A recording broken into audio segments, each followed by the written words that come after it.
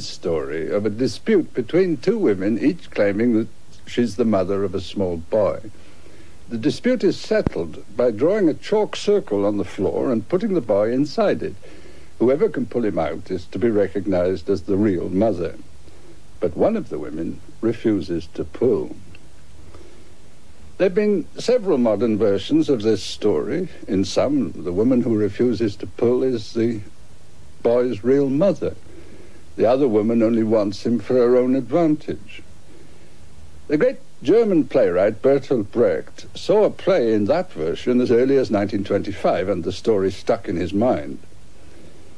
Another story that he'd been thinking about for a long time was of a very unusual kind of judge. Not some sober official figure giving judgment by the law books, but a rough, apparently disreputable man deciding cases by what he feels about the people involved. Brecht had to leave Germany when Hitler and the Nazis came to power. He lived in exile in several countries and had several goes at making a play out of one or other of these stories. Eventually, he linked the two stories together to make the Caucasian Chalk Circle. His judge, the man who will set the test of pulling the boy from the chalk circle, is the rough character who makes all his decisions on very unusual grounds.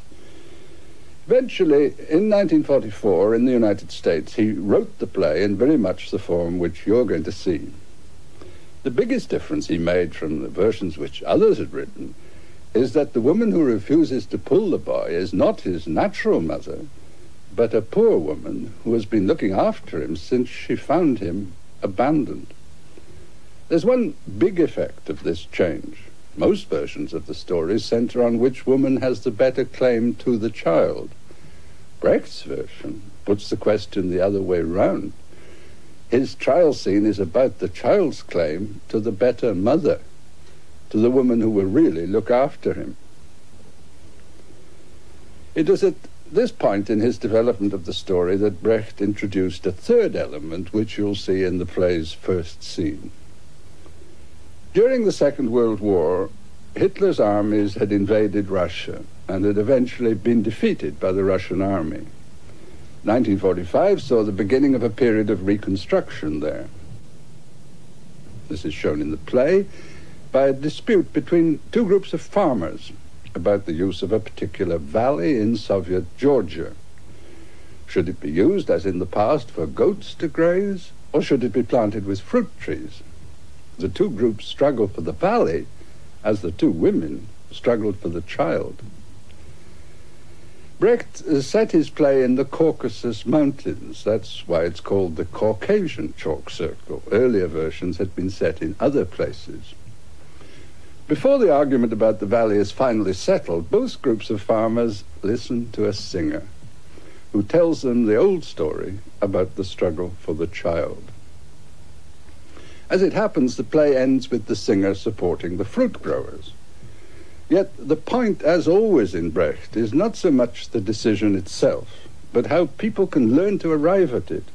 What tests, what values should they apply? His purpose in all his plays was to dramatize a difficult situation and then show the very different ways in which it could be looked at and understood. He was more interested, he often said, in people arguing about it, thinking for themselves after they'd seen the performance, than in any particular conclusion which the play or its characters themselves arrived at. Yet, of course, he was putting in his own ideas about how decisions of this kind, difficult decisions, should be made. For many people, what settles disputes is the existing law, and especially the law of property. People who own things have, by a legal title, an absolute right to them. And it can be argued that they can then do whatever they like with what they own. But suppose this property is land. It can be used for everybody's benefit or exploited for just a few. Suppose even more that this property is a right over some other human being. Then the real question might be not who has the legal right, but who would be best for the person concerned. Brecht doesn't often argue that the answers to these questions are easy. He has his own answers, but the main thing is for the people concerned to think it out for themselves. In the dispute about the valley, the case is put by experts, but there's a real problem because it's a choice between two reasonable cases, not just between obviously good and obviously bad.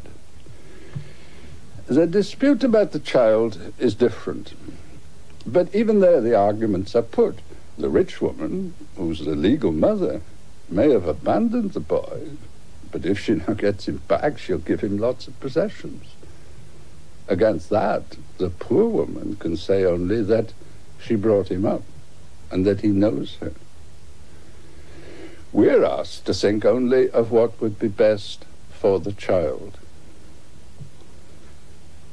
Bertolt Brecht was a socialist writer. He thought the meaning of justice was to give everyone a good life and that things should be owned by people who would use them wisely for everyone's benefit. But of course, in the real world, it would be a very unusual judge who would put that idea of justice above the laws actually in force. In the Caucasian Chalk Circle, the dispute about the child is, in a way, only possible in a story settled by what most people would say is not a proper judge at all, only the voice of some other idea of justice, which gets through for a time when the usual order of things has been disturbed. It's this which explains the method of the play. Just imagine, Brecht is saying, just imagine what would happen if all our problems and questions were suddenly open for discussion, not already determined by some previous law or title, but open questions for people to argue about. He then puts in the different arguments, but it's the story, the songs, the figure of the chalk circle, the hurrying action and the shouting that take us beyond our particular circumstances and excite us into looking at a kind of problem that comes up all the time. What is really best for people? What are the real values to draw on when we try to make decisions? Many of us will enjoy the performance simply because it's lively and colourful.